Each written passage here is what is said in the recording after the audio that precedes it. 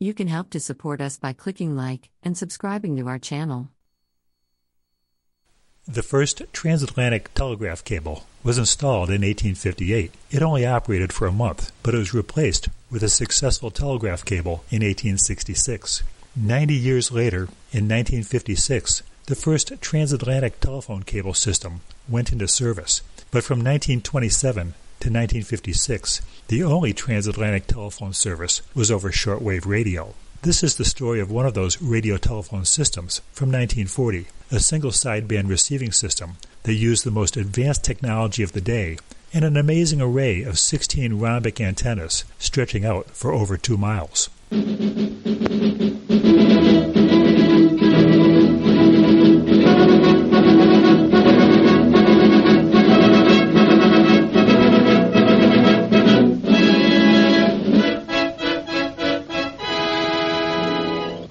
A businessman in London makes a call to America. C-R-U.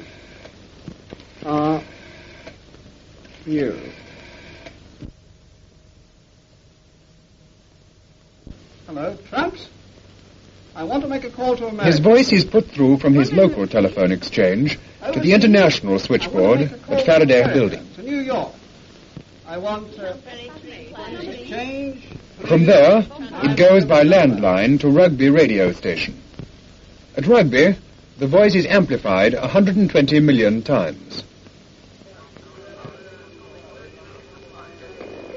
It's carried from a shortwave transmitter to one of the arrays, or systems of aerials. New York is waiting. From the array, the voice is projected into the upper atmosphere in the direction of New York. This is Max. Max, I'm talking from London. I can't hear. The voice replying from New York is transmitted from Lawrenceville, New Jersey, but it isn't received at Rugby. Hello? Hello, yes? It comes over to Baldock, and thence back to Faraday House, where the two voices are put together as a conversation. Now, on their way over the Atlantic, these telephone voices meet various troubles. The electrical waves which carry the voices are reflected, up and down, between the surface of the Earth and a layer of the atmosphere called the ionosphere. It's here that trouble begins, because the ionosphere is continually shifting about and also fluttering. These movements are probably due to the sun. For example, when there are sunspots in the sun, the ionosphere flutters most. Then there's another trouble. Instead of the waves crossing the Atlantic by one path only, they split up along different paths. Any two paths will have slightly different lengths, and one wave will arrive after the other. And the result is that the two waves get slightly out of rhythm. Then, with the movement of the ionosphere, the amount that they're out of rhythm keeps on varying. But sometimes they add up, and sometimes they cancel right out. If they arrive at Baldock at a moment when they are cancelling out, the voice fades away.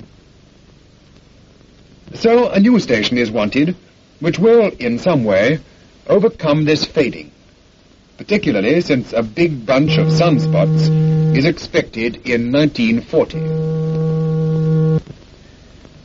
Down the Thames, opposite Canvey Island, there is a village called Cooling, which overlooks a big stretch of marshes.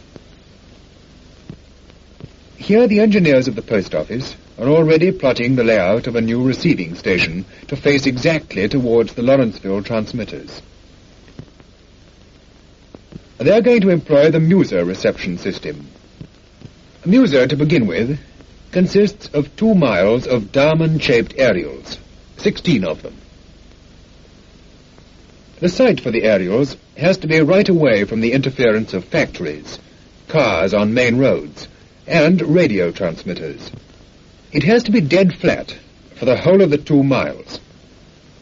Cooling marshes have a variation of only a foot, up or down, and the ground has to be wet to be a good conductor. The first work is to put up the central poles for the 16 aerials, one every 220 yards for 2 miles.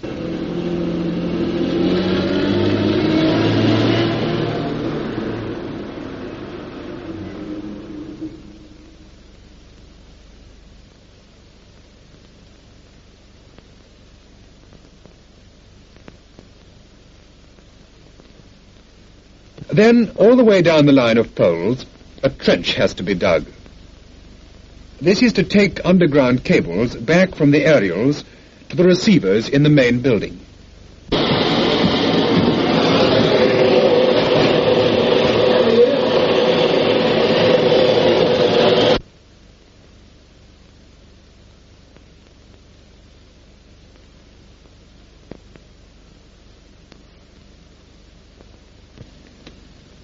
Each cable really consists of 2 copper tubes, a little one inside a big one, with star-shaped insulators to keep them concentric. The tubes are taken out to the trench in 20-foot lengths. There are going to be 16 cables, 1 cable for each aerial. The longest of them 2 miles long, the shortest about 200 yards. So you can imagine how many joints there are to make.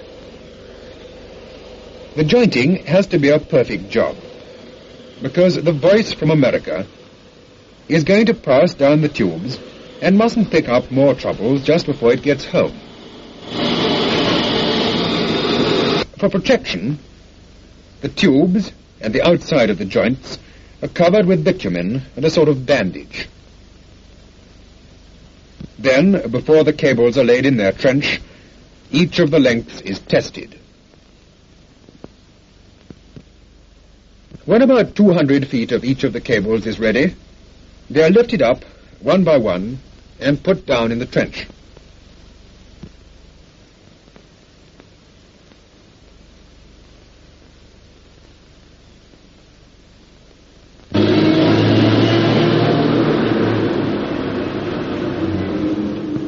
Inside the station, they curl up out of the ground to be fitted to the receiving apparatus.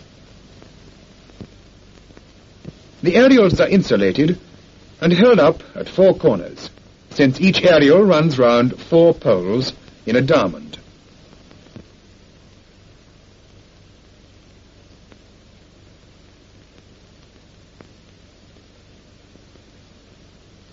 The aerial joins its cable at the top of the main pole of the diamond. The MUSA system does not pretend to alter nature. The sun still has sunspots, the ionosphere still flickers, the waves are still out of rhythm.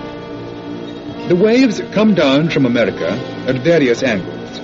Let's take 2 and call them A and B.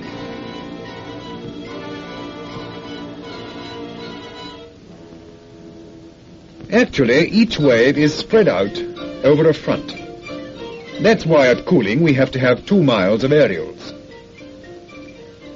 It's obvious that the front does not hit all the aerials at the same time. Also, it has different lengths of cable to run along. So that from the furthest aerial, it takes longest to reach the end of the cable.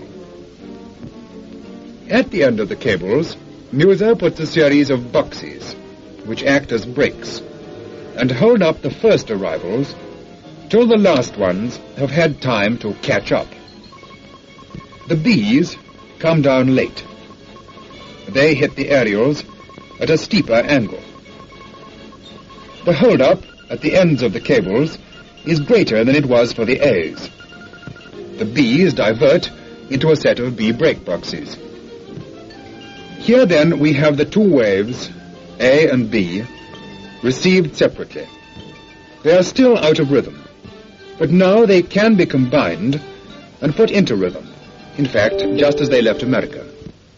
Thanks to MUSA, Cooling Post Office radio station is going to be important not only for the reply voice in long-distance business calls, but also for receiving radio broadcasts from America. America, the opening speech by President Roosevelt. We are now taking you over to the United States. A few days ago, a whisper, fortunately untrue, raced around the world that armies standing over against each other in unhappy array were about to be set in motion. Your businessmen and ours felt it alike. Your farmers and ours heard it alike. Your young men and ours wondered what effect this might have on their lives. Instead, we in the Americas have become a consideration to every propaganda office and to every general staff beyond the seas. The vast amount of our resources, the vigor of our commerce, and the strength of our men have made us vital factors in world peace, whether we choose it or not.